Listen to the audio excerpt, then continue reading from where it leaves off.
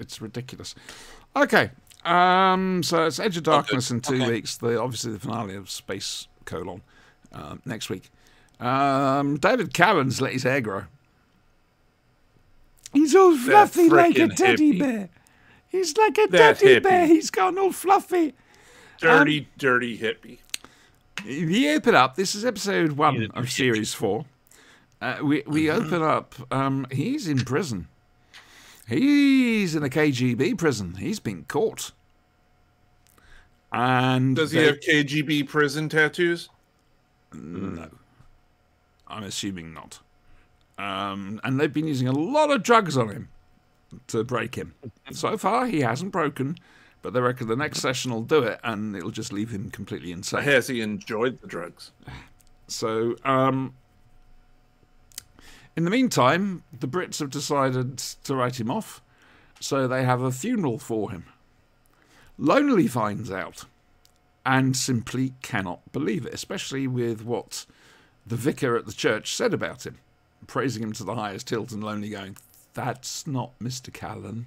That's BS, right? Yeah, and so Hunter has to set cross on Lonely to stop him going around saying Callan isn't dead. And they decide, or rather, Hunter's superiors decide that Jeffrey Chatterjack, I think his name was, the actor, or Jeffrey Chatter, I don't know, that actually they want Callan back, which ties in a little bit to what we were saying last week with Callan being such a big name now. The KGB are obviously after him, and bang, this is what happens. But he's so big, the British government actually want him back, to the point that they're actually prepared to arrest a spy called Richmond, a KGB agent, played by T.P. McKenna, for Greatest Show in the Galaxy fans. I wouldn't say he's technically Callan's opposite. Because Hunter values this Richmond more than Callan. Yeah, Hunter thinks that he's a richer prize than Callan, and that comes back right at the end as well. Oh yeah. He would rather keep Richmond and let Callan suffer. Yeah. Because he thinks they have more to gain from Richmond than they would lose from Callan, right? Yeah. And in the end, they sort out a swap in a hotel. And Richmond goes face to face with Callan, and even though they're not supposed to, they chat quite amiably. Actually, it's sort of nice to see how much we're worth. You know, there's foreshadowing here when that happens. There is, very much so. Because if Callan isn't worth what Richmond is, unit or whoever the section, they're going to have to make it look like he is at the very least, right? Can someone say promotion? Oops, I'm sorry. We'll just go on. What were you saying?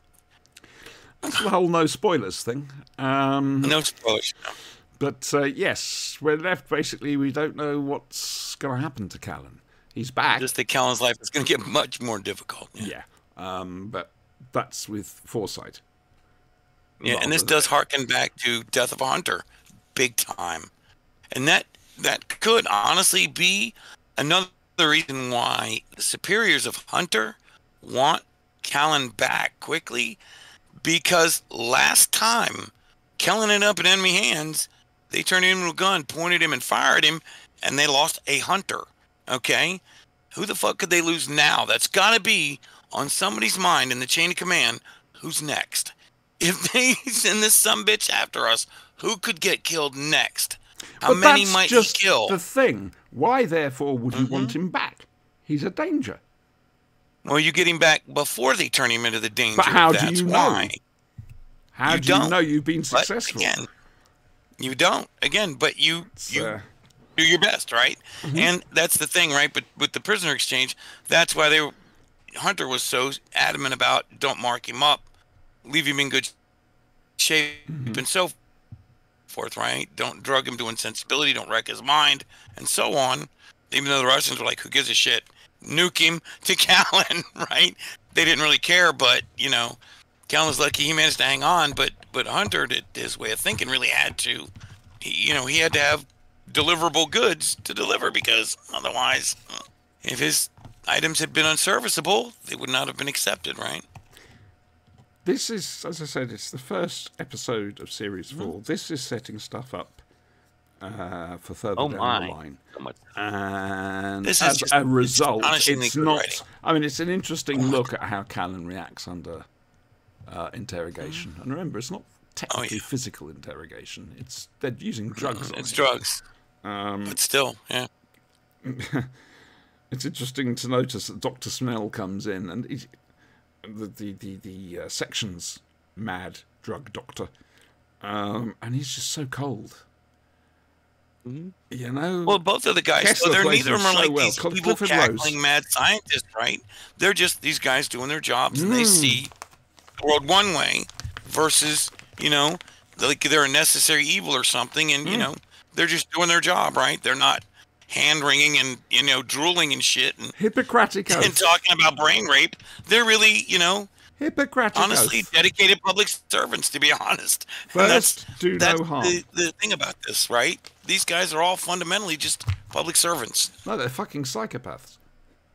Some of them are, yes, but they're still, on the government dime, and answerable to so many things because of that. It's too funny. I thought it was hilarious that you got to see the two doctors as like, they're kind of the same, and they're, it was hilarious. Julian that Glover, you could old see them both Scaroff as these himself. guys.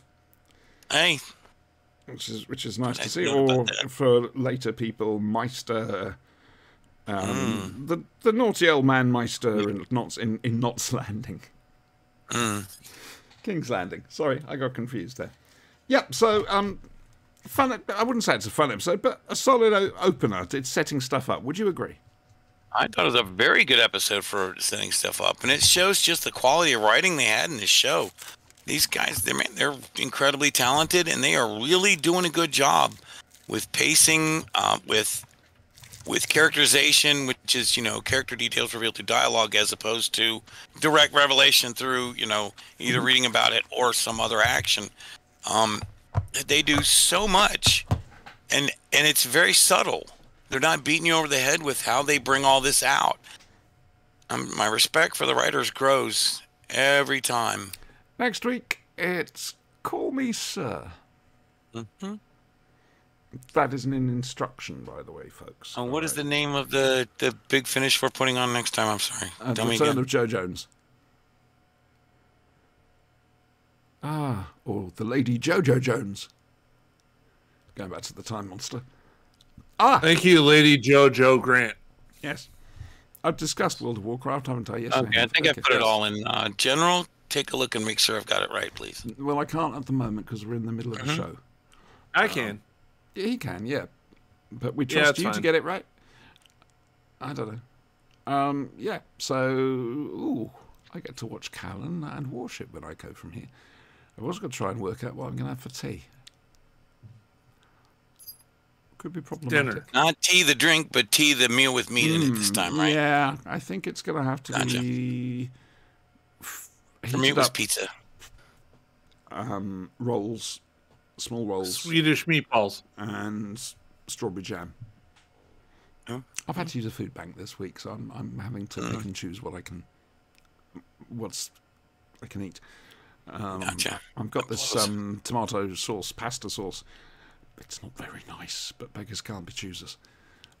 Take it, mix it with some ground beef, and then put it on pasta. I haven't got the money for that. Okay, don't do that. I'm sorry, it really I is. bet if the migrants were coming in to pick all the food, you wouldn't have to because the food Exactly. prices would be down. Be much lower, Segueing right? back to our first section. You are preaching to the choir. Mm-hmm. I'm just saying. It's all Putin's fault that the world economy's in this shitter, so if we just fuck off out of Ukraine and let things go back to normal, we could stop having all this stupidity. But he wants to fuck around, so. No, the stupidity is Here we going are. to stay because Oh, of yes. Brexit. Oh, yeah. It's just going to And escalate. Brexit, Well, not just- but yeah, Brexit the right also was wings another bad of thing on your Britain part, yeah. and the US. It's Yeah. these people are mad. Mm-hmm. Well, it's just going to get worse, but unfortunately, Mad or evil? they're very evil, as a matter of fact, too. But Unfortunately, the Russians are making gains in Ukraine now, just a little bit, but still. And that's, anything like that is a signal to Putin that, finally it's going my way, because you got to remember, everybody thinks he's some like evil mastermind genius that's the spider at the center of a web, and he's not. He's a thug. He's a fucking bully. Yeah. He was a strong arm man for the KGB back in the day. He's not a mastermind. He's a truncheon. Okay? That's what he's, a billy club. He's nothing fancy. And so he's going to hit until he gets what he wants. That's it. It's going to be interesting when World War III starts. World War III it's just a matter of time at this rate. Well, no, it started, but it's not official. Mm-hmm. It's a lot of proxy stuff. This is our Archduke of Franz Ferdinand moment for World War III, right? Yeah. The invasion of Ukraine. Mm-hmm. Absolutely. Yeah. God, you guys. How did it start the last 100 years from now?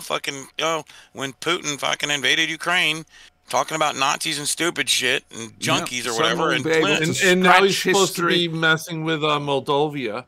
Oh God Almighty! History will be written by the winning side on. Well, I say written. It'll be scratched onto a bit of rock by one of the last people alive who knows how to read and write. Yeah.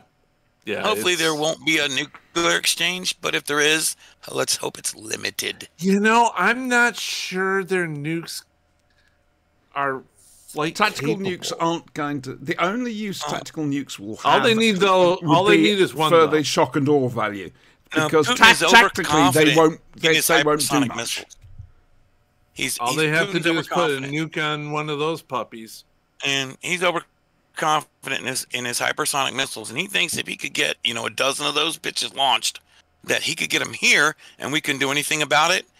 I don't think he understands more than the silos that NORAD has. There's subs, there's bombers, there's shit all across the planet. So no matter what, there's going to be a retaliation that would utterly destroy Russia. The problem is, Putin is one of those guys who thinks, fuck it, if I can't have it, no one can, or I'm going to take it with me, or some kind of foolishness along those lines. So he is totally okay with burning Russia to the ground if he can't have Ukraine, if it means he's going to get a bullet in the back of the head or something, to get him out of power because he screwed up so bad, that kind of thing. He'll start a nuclear war, sure, why not? What's the worst thing that can happen? He's dead anyway. Just so we can be all BBC about this. These are just Spanky's opinions. Yes. And they make sense to me, but there we go. Right. The minute Belarus moves in on the Ukraine, I think it's on. I don't think they will. They haven't got a large enough force to make any difference. It doesn't matter. They've got a rebel force in there or something that's screwing with the Belarusians anyway, but... Yes, yeah. If the Belarusian government, Lukashenko or whatever, does actually send over his main army, one, he'll probably lose control of his country. Yes. But that will be a signal, honestly, for the opening of the floodgates. Yeah. It's going to be on right at that. I can see if that happens, if not Erdogan. What's his name? Evil dictator bastard. From which one? Exactly, from Belarus. Lushenko. Thank you very much. Yeah, I can see if he did what you said and he did get overthrown, that would be the excuse the Russians need to go into Belarus to invade there. Yeah. Right. Again, but the thing is, could they manage it?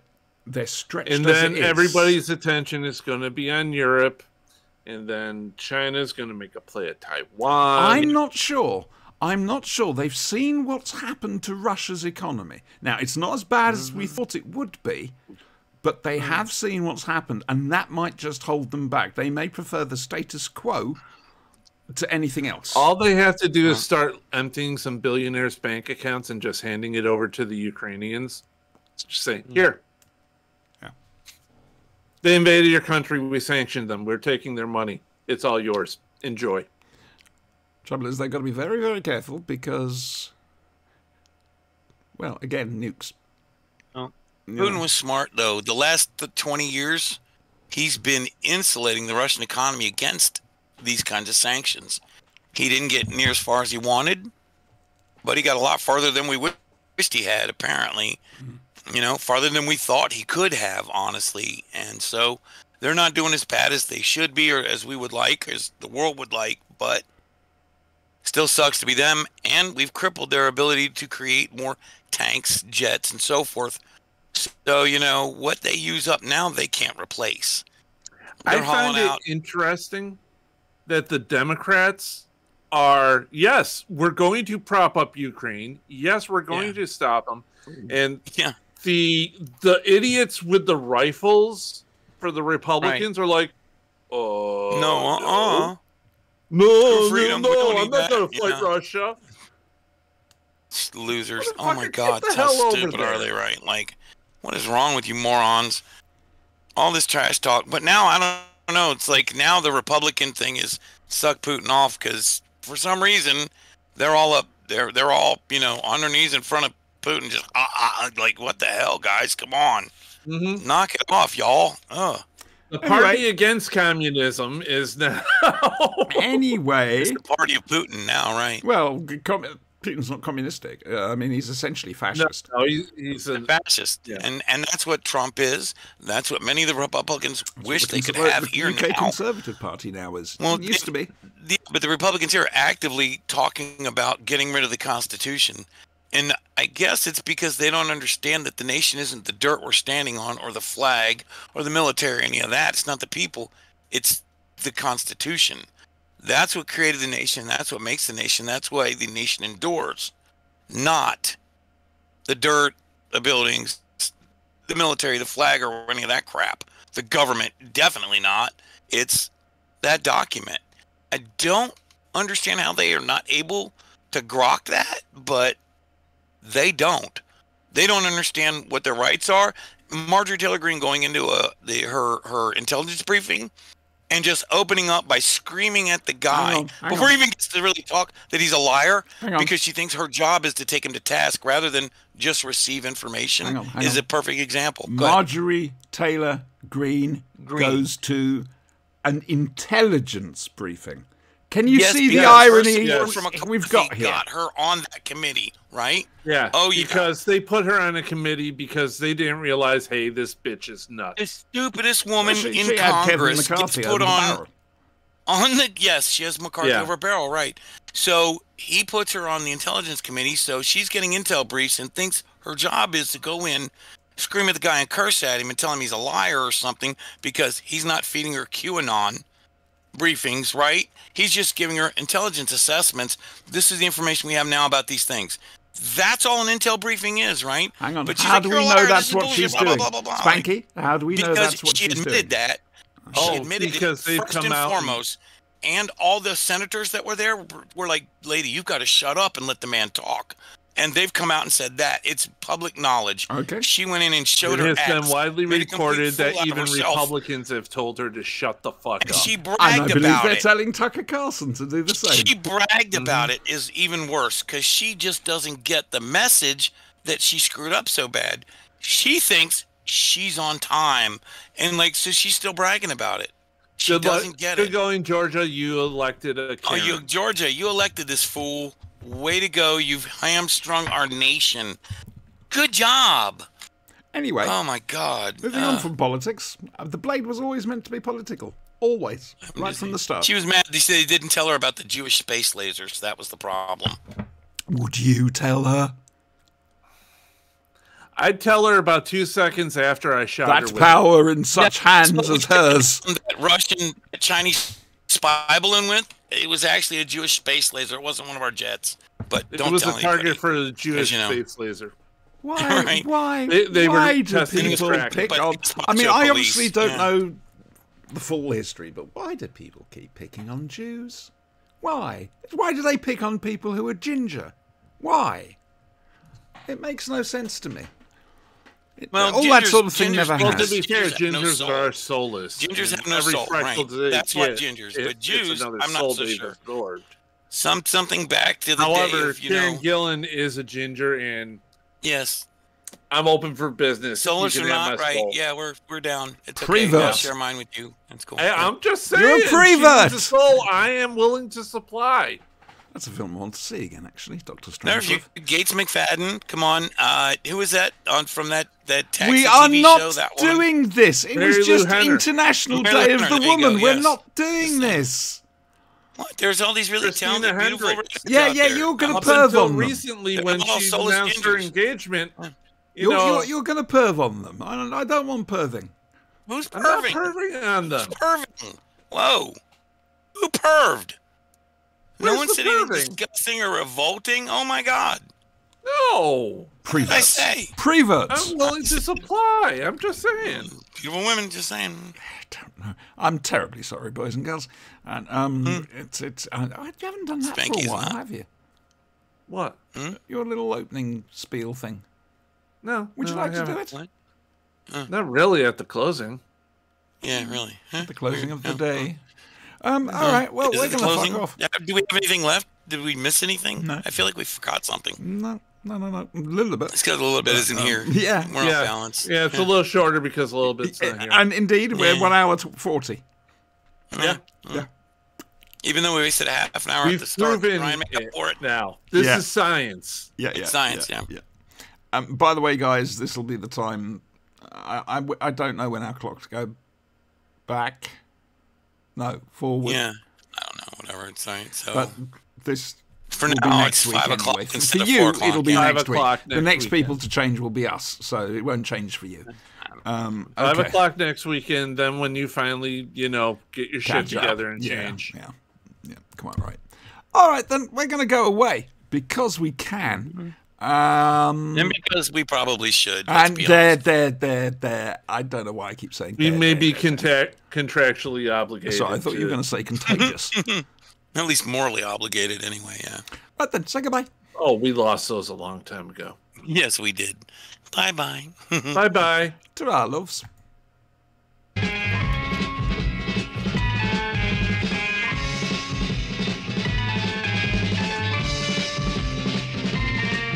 You've got to fight for what you want, for all that you believe. It's right to fight for what we want, to live the way we please. As long as we have done our best, then no one can do more. And life and love and happiness are well worth fighting for. They're well worth fighting for.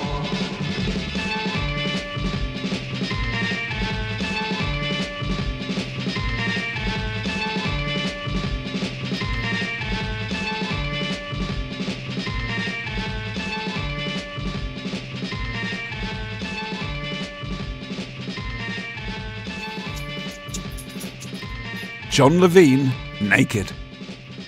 Sleep well.